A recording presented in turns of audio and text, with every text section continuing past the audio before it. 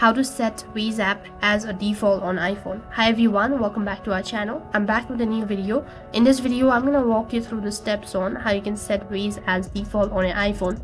In order to do so, the procedure is very simple. All you have to do is make sure to stick with us till the end of this video. Without any further delay, let's get started. So from your iPhone, what you need to do is open up your settings app. So head over to your Google account and then tap on the gear icon located in the top right corner of your screen.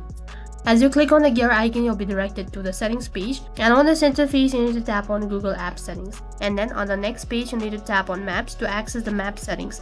Next interface, under default map app, you'll need to select Waze. Once you've selected the option, click on Set as Default. Now whenever you ask Siri for a direction or click on an address in the text to your email, your iPhone will automatically open Waze for turn-by-turn direction. Additionally, it will interact with the car, which means you can use it in your car with your iPhone.